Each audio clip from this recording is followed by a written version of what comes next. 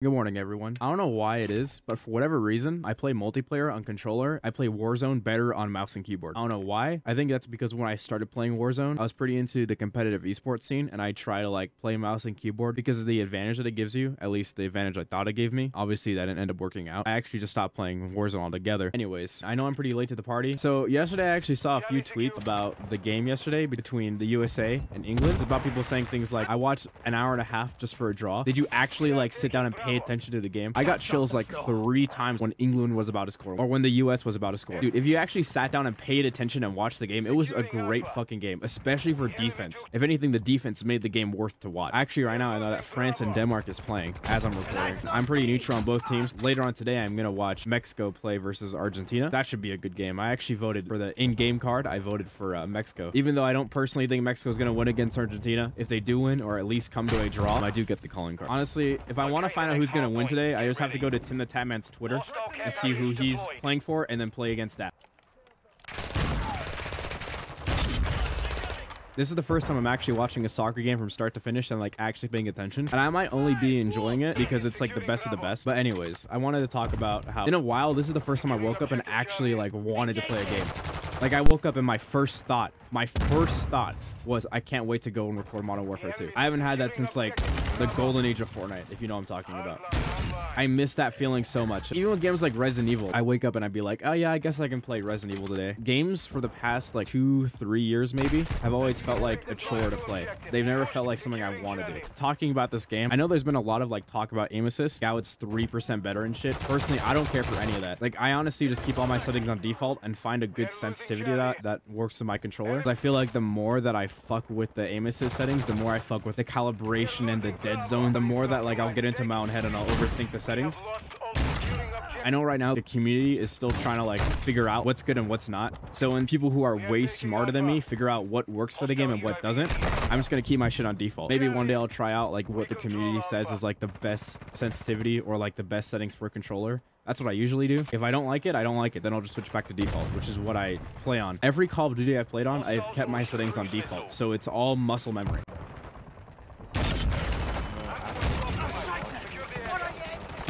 If they're not, will you watch this? Sure. Go ahead.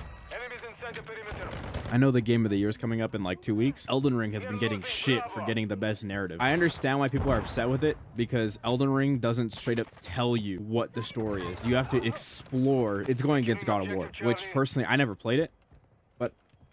Fuck you. I heard that the story is phenomenal. So I'm part of that fan base where as soon as I saw Elden Ring and like the other games, like I think Stray was actually a nomination, not for best narrative, but for like game of the year. I don't know why Stray got so many fucking nominations. I don't know who pulled some strings there. Stray was a good game, but it's definitely not anything compared to Elden Ring or God of War. Even though I haven't played God of War, from what I hear about it, I understand that it's a really good game. I just haven't got my hands on it yet. But Elden Ring was such a good game. Elden Ring got me into open world games. I was always a stickler for only playing FPS titles. And then I played Elden Ring and I feel like it opened my third eye, especially playing others from software games. I started playing Sekiro. I haven't finished that one yet, but the combat in that game is phenomenal. It just feels so smooth.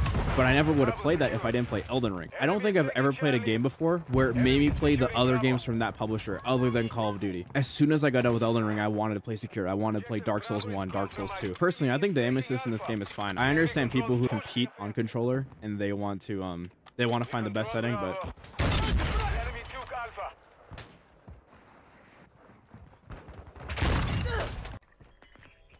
Communicating through soundboards. shit. Holy shit! What the fuck? Bro, that happened right when I got flashed in Warzone. Holy shit. I thought that was part of the game.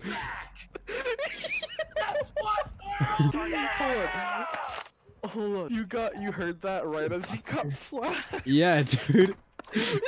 That shit was like...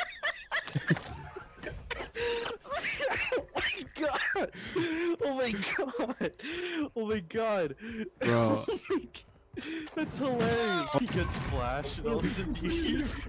There's an automatic. No! Did you put it in there? I swear, it takes me like 5 minutes to reload my gun. I used to get so mad, like... especially in Cold War when I was sniper only. In the previous Call of Duty games, all of the beginning snipers, like before you get all the attachments, they're so ass. Look at how long it takes me to scope in. It's insane. It shouldn't take that long. I feel like every game, they give it like a half a second longer. Because in the older Call of Duties, you just get a sniper and it would be good. And you can just play it. And it was fun. Now it's like a chore to make your sniper get good, which I don't mind because I've been only playing with snipers on controller my entire time I've been playing Call of Duty. When I have to level up my sniper, like it doesn't really feel like a chore. If this is your first Call of Duty and you want to like get into sniping, there's no way because it's so ass. I've been gone for a couple of months, not just off of YouTube, but away from my actual house. I don't want to go too much into details. I know that the weekend before I came home, there was supposedly a really good UFC fight between Chandler and Poirier, which I wanted to watch so fucking badly. I heard that fight was really bloody. I heard it was like a really good fight, and I think Poirier won with a guillotine. If that was the case, holy wow, dude, I would pay to watch that fight live. I can't stand them screaming their moves like a Pokemon before they have to fucking perform it. Just finish it. That's pretty much every fucking anime, though. The fucking characters are likable. I just can't like when they're just like, I have to heal your arm with my warmth of my hand, with my abs. Put your arm on my abs. It'll warm you and heal you. That's literally one 10-second clip from one episode. Speedwagon. Oh, you didn't have to do this to me, Speedwagon. He's crying. He's literally crying. Speedwagon. Why would you do this? I'm not that good for you to just let me rest my arm on your abs. Oh.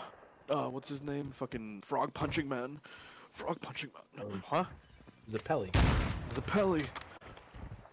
I love you. But one thing I do want to like get good at is just like pressing record and just talking about whatever. I'm just used to doing it on stream, but to actually just record and like know that if I do say something funny, I can edit it and then have it in a YouTube video and then have someone comment on it. I'm not used to that. I'm just used to like streaming and then saying something and then like someone in the chat immediately responding, not having that immediate response from anyone in the chat. If there is anyone in my chat, what's the word I'm looking for? Irrelevant. I was listening to Some Ordinary podcast and they were talking about YouTubers who are like open predators and they're still on the platform, and that just amazes me. I don't want to hear anything about YouTube regulation and YouTube TOS when there are people who have literally admitted or have literally committed a crime on camera and they are still on the platform. I saw a Moist Critical video. He covered like a prankster or a quote-unquote prankster. He literally like stole a bike from Walmart on camera. I've seen it with my own 2 eyes. His channel, like as far as I know, it's still up. I like on Overwatch 2 they like remove medals to remove toxicity, but now you can literally see who's bottom fragging on your team and the enemy team. They removed something to get rid of toxicity,